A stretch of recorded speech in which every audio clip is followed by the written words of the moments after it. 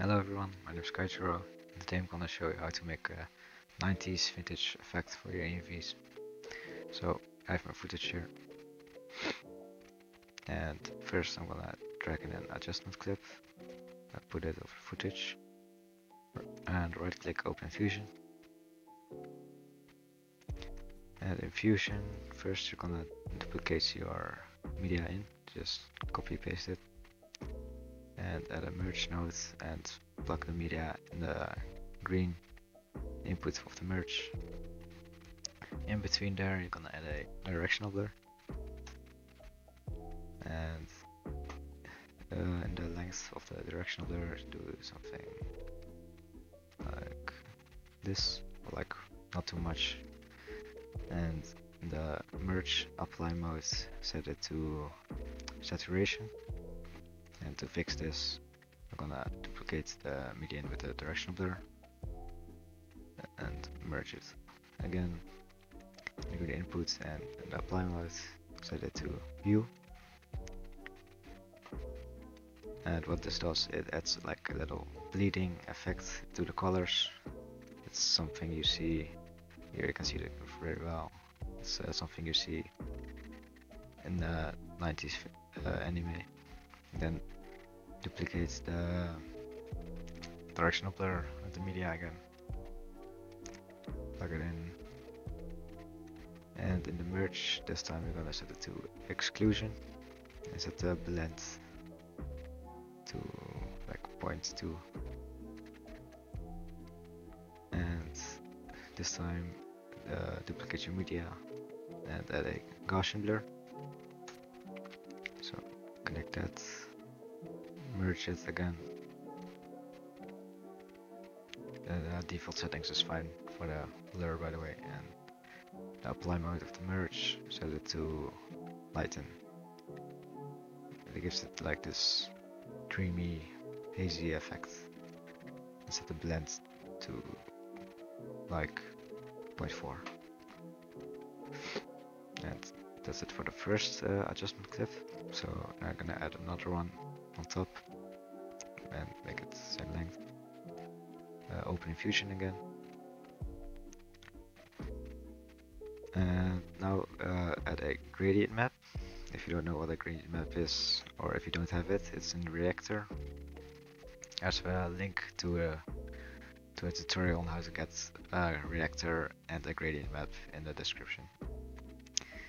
So yeah, the gradient map, duplicate your media in, plug it in, and merge it over. And in the gradient map, make a heat map type of thing. So first, like maybe blue-ish, and then let's say orange, and one more. Let's do yeah, pink. And in the merge, in the apply mode, set it to exclusion, and set the blend to very low, like 0.08, something like that. And then you're gonna add a brightness and contrast node and up the contrast a bit, like I like to do it at 0.1, I think that's fine. And then add a color corrector node and shift the hue a bit, just a little bit. Let's do this, and also like to add a bit of saturation. And then add another color corrector, and in the top here set it to levels, and drag this white slider a bit to the left and the black one a bit to the right, and the middle one a bit to the left, like 1.1. Then add in another gradient map with the same footage, duplicate it, plug it in, merge it, and in the gradient map set the color to like green bluish, drag it in a bit, and then the merge, set the apply mode to saturation, set the blend to 0.1.5. Yeah, that's fine.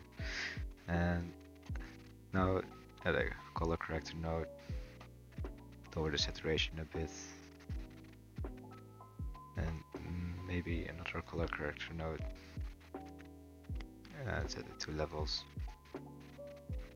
and drag the dark bit in.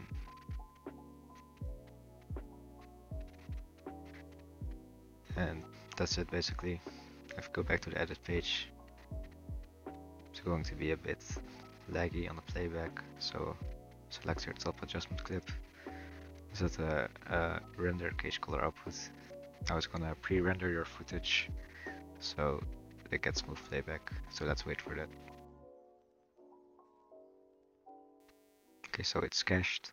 Now I can play back the footage smoothly, yes. And that's it. Just keep in mind that this is very scene specific, so make sure to experiment and try stuff out. If this helps you, make sure to like and subscribe. This tutorial's kind of based on another tutorial by Donored. I have a link to that in the description. So yeah, see ya.